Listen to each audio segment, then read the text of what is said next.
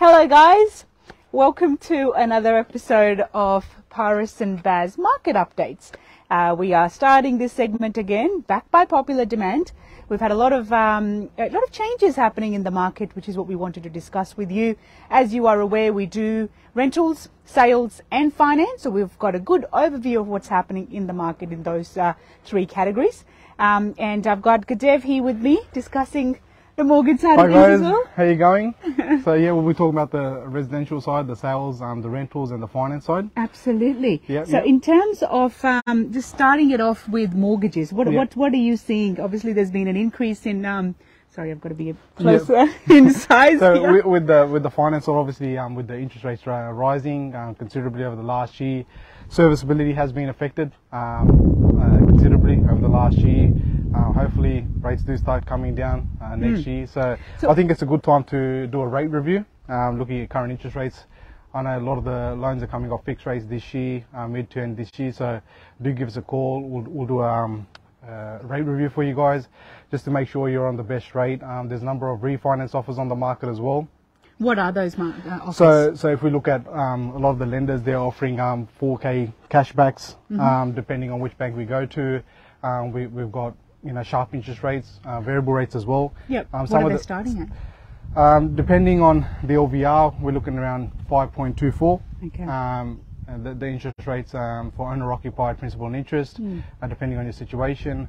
Probably a good time to unlock a bit of equity. Valuations are still holding up quite well from what we are seeing with the valuations we're ordering on the existing properties that customers hold. Yep. So do get in touch. I think it's a very good time to do a rate review, especially if your fixed rates are expiring. Yeah. And on the back of that, the fixed rates have reduced as well for 3 years. What we've noticed. So yeah. So that tells us that the prediction of the banks is that in the next couple of years the rates are going to go down. Yeah. So they are offering those lucrative rates for locking in at a longer period. Correct. Because that's what's likely to happen in the future. So what we can see is just to make sure you're on the best rate, we can do a combination variable fixed, just to see that you get the best desirable outcome for your situation.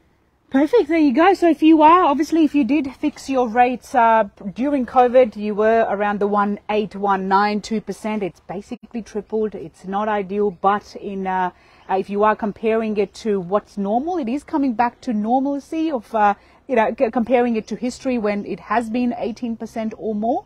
So around the 5 to 6% has been quite common. And it's coming back to those levels. Naturally, inflation and other factors are causing a concern and causing that increase, but it is now coming back to normal. And also, just to add to that, with serviceability, we're using rental income. The shading has reduced, so we can use a higher income on rental. A few other things have changed with the serviceability calculators as well. So do get in touch just to assess your borrowing capacity. There you go. Well, that's really good to know. So if you haven't spoken to a broker or your bank or whoever you speak to for finance, get in touch, and we're obviously always here to help, even if it's just a conversation about what your current scenario is and what you can do to save a bit of money and make a bit of money. That's what we're here for. Now, in terms of rentals, I'm sure you've all heard all of the news about the rental crisis and about the rates being quite, what we're being offered, and it is a lot higher than what's being advertised.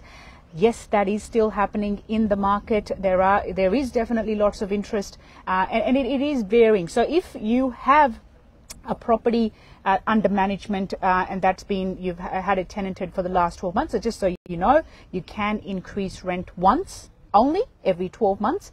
If it's been on rent for about 12 months and it's time for a review and you're not sure what the rate could be, get in touch with us. We've got a good cross section of what the rates are, with being managers of multiple properties throughout Sydney.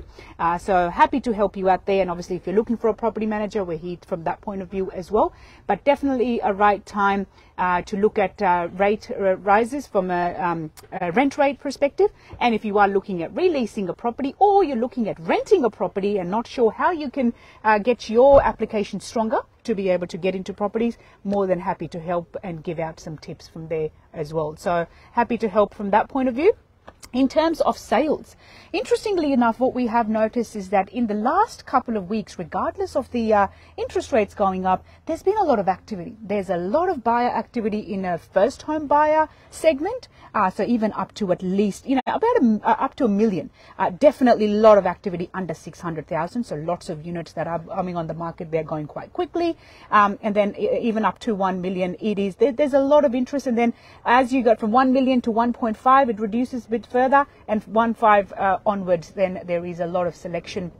People are very critical of spending that sort of money and wanting to make sure lining up all their ducks. So those transactions are taking a little bit longer depending on where you are and which areas you're considering. Now, naturally, what's driving this from a first home buyer perspective? Some of you may know that the stamp duty changes are about to come about, given that the Labor government is now in force. So what they have done is they've taken away the annual stamp duty, which was an option that the first home buyers could opt into. So that finishes on the 30th of June. So there's a bit of deadline.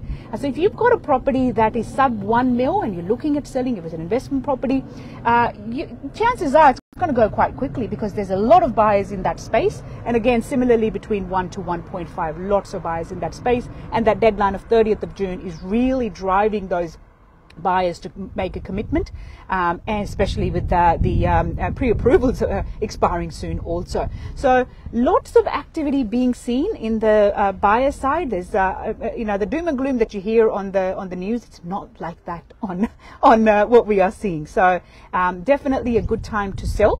If you are looking at selling, the market is starting to show signs of growth from that point of view, and definitely from a rental point of view, you can get better returns than what you've had in the past.